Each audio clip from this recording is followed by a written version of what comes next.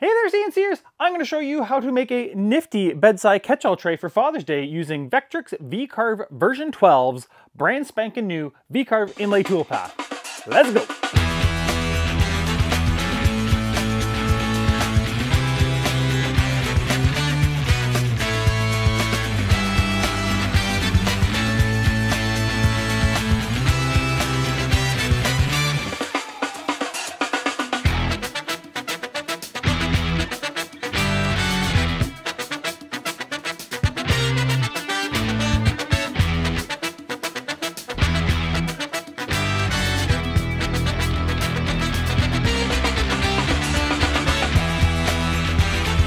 Got a person in your life who needs a good place to organize their gear for bedtime?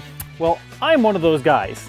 And with Father's Day coming up, it seemed like a great opportunity to build myself something useful and to teach you guys about a new Toolpath option. And if you stick around, I've got a great little Gadgety addition to the bedside tray that I can't live without that I will share with you. As with every project tutorial that I do, I want to teach people, the people watching, a new skill or a tip or a trick, or even just to gain some confidence by seeing that certain skills aren't as hard as they think they are. The bedside catch-all tray on its own is a pretty basic project all in all. Figure out what size you want it to be, what style of attachment you want between the two pieces. I'll explain that in just a little bit.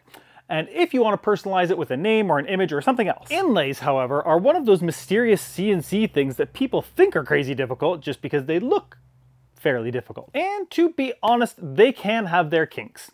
However, the wonderful people over at VCarve must have heard people whispering and decided to take some of the difficulty out of creating VCarve inlays. I'll show you how, with just a few clicks, you can get a stunning inlay to level up lots of your CNC projects. Let's get this tray a-rockin'!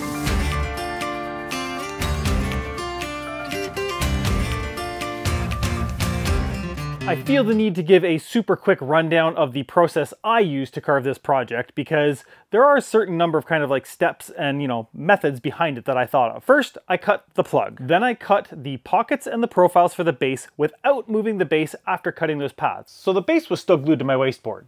Then I glued the plug into the pockets and I let them dry. Then I surfaced the plug using the vectors from the design, which is why I didn't move the base from my wasteboard. Now obviously this isn't the only way to get a great final product, so make sure that what you do works best for you, your situation, and your workflow. For this project, I am going to be using some 1/4 inch by basically 12 by 12 Baltic birch plywood for the base and some lovely yellow canary wood for the plug. I am designing this project so I can get both pieces of the base out of one sheet of plywood, which is more than enough to fit my phone and my glasses and my watch and some extras. I also like the look of trays where the two pieces kind of lock together by creating slots that slide together. The slots that I have created are a 1/4 inch thick to match the thickness of my material, so it will slide together fairly tight, and I'm pretty good with that so there's no wobbling. I used a few rectangles with some radiuses to cut the profile shape to accommodate my watch and my notch for my glasses. The only real extra thing I did for this base was adding the dog bones to the inside corners of the slots that will slide together. If you don't add these little dog bones in there, the radius of the bit will create a rounded inside corner where the two pieces come together and they won't be able to slot together nice and square. So that's why I added the dog bones. I was going to have a shelf for my phone to rest on, but I decided it was kind of a waste of space, so I got rid of it. Getting rid of the shelf is also where my Gadgety Addition comes in, but we'll get to that in just a second. The base is going to have a small pocket on the front side built in for like rings and things, and that's what's happening right here, just, creating the outline and the pocket for it. And using the fillets or fillet, depending on where you're from, using that tool allows me to change these square corners to nice radiuses to match the feel of the rest of the tray. Keeping this part super simple, I'm cutting both parts of the tray with a profile toolpath.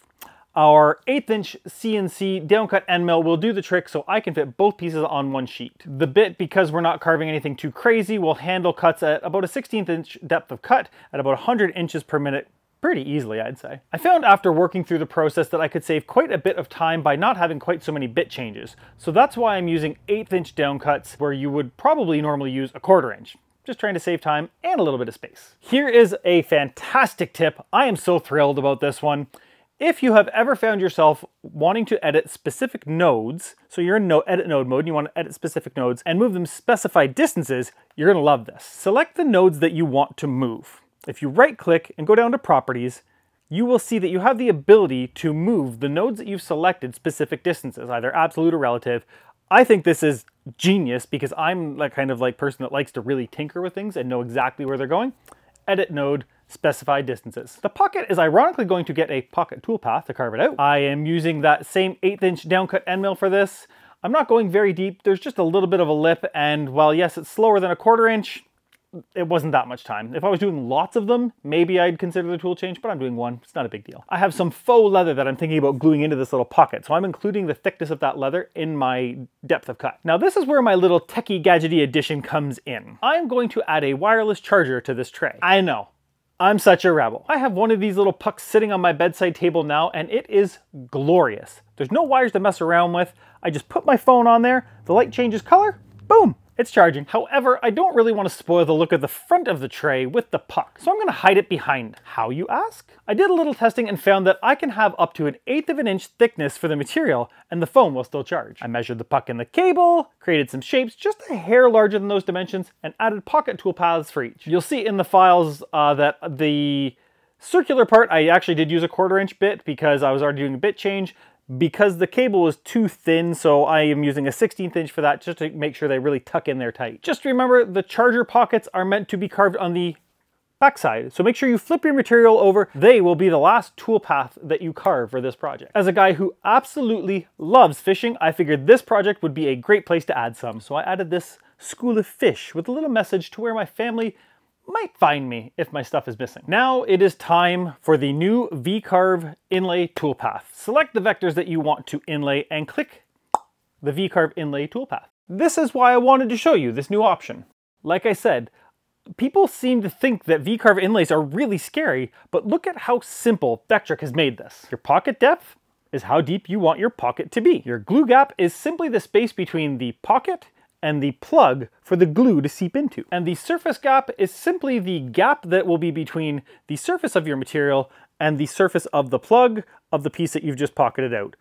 It's not too crazy, it's not scary, you got this. To carve out all of my pockets, I'm going to be using the CNC 60° VBit. I'm running it around 80 to 100 inches per minute. Depending on the material that you're carving, you may want to tinker with this setting. I found with some oak tests that I was doing that when I was running it too quickly, I was getting a lot of tear out because the wood is just too fibrous. So experiment and use the settings that work for your piece of wood. After some experimentation, I found I could add a clearing pass and it would save me about 40 minutes of carving versus just using the VBit on its own to create the pockets. The 1/8 inch downcut fit the bill again, so that's what I used to do the clearing passes. 1/16 inch depth of cut, 100 inches per minute, same as before. Ran no problem. The only other thing to do is to create a sheet for the plug to be created on. And that's if you want to. I found that it makes it a little bit easier to keep organized and to move it around after once you've calculated the VCarve inlay toolpath if you create that extra sheet. The toolpath automatically creates the vectors for the plug and mirrors them to whatever location you specify. I have already created the sheet for my plug, so I'm going to select that from the drop-down. By changing the plug outer boundary to vector offset and putting in a dimension, instead of the entire sheet being calculated, it's going to offset the selected vectors by the dimension we punch in, and it'll make the plug a little easier to manage. Rename, calculate, and whammy, you got yourself a VCarve inlay toolpath done in what, a couple of minutes? Amazing. If you'd like to, you are able to double click and move these vectors for the plug around your material just like any other vector. However, just make sure that you do not modify the vectors in any other way other than moving them as a group. Their shape, size, spacing, etc. need to be left as they were calculated so they will fit into the pocket that we're carving. And the only other toolpath we need to create is a profile to cut out the plug. You could cut the plug out with a scroll saw or a bandsaw, but we've already got the shape and the machine, so we're going to take advantage of them. Grab the outlines used for creating the offset of the plug. So not the little details, the outline around it. Add a profile toolpath to it, and I'm going to finally bust out that 1/4 inch downcut that I so desperately have wanted to use. Set the depth to match your plug stock. I'm going to select cutting on that vector, not inside or outside, on. By doing this, it will ensure that the face of the plug is flat around the profile, so the faces will be flush to one another between the plug and the pocket. Save your toolpath, and we're ready to carve.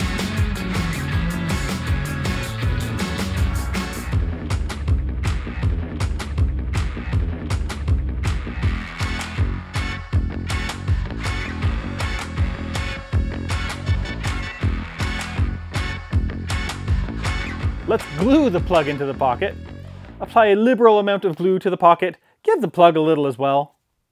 Stick them together add some weight, and let them dry. Now that the glue is dry, you've got a couple of options on how to remove the excess plug material. Again, some people use bandsaws or handsaws, and there's nothing wrong with those methods, but I'm going to use my LongMill to remove the excess material. In the plug toolpath, it will tell me what VCarve has calculated the excess plug thickness to be after glue and surface gaps. So that's what that number is right here. In my case, it's telling me there is approximately 0.13 of an inch excess material. I will select the vectors used for the pocket and use the offset tool to create a boundary around them. In my case, 0.2 of an inch worked nicely to create it all the way around. I'm deleting any of the internal vectors, so I'm left with just the exterior boundary. I'll use this new boundary to create a pocket toolpath. Now, being the chicken that I am, I would rather do some sanding than carve into my base surface, so I'm gonna make my pocket depth 0.12 of an inch from the surface of the plug. I will set it to raster, no profile pass. I'm gonna ramp my plunge moves like I always do.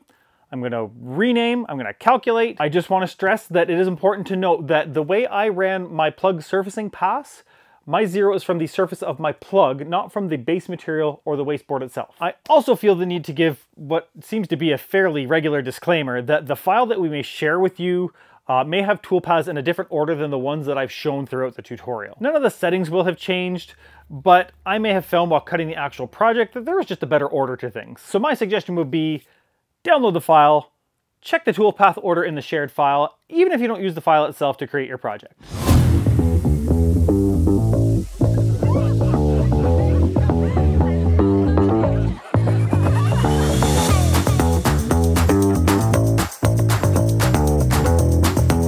To finish this project was pretty basic. I gave the pieces that I had left a gentle sand all the way around. Nothing fancy for the finish on this one, just something to treat the wood and really, you know, make the grain pop.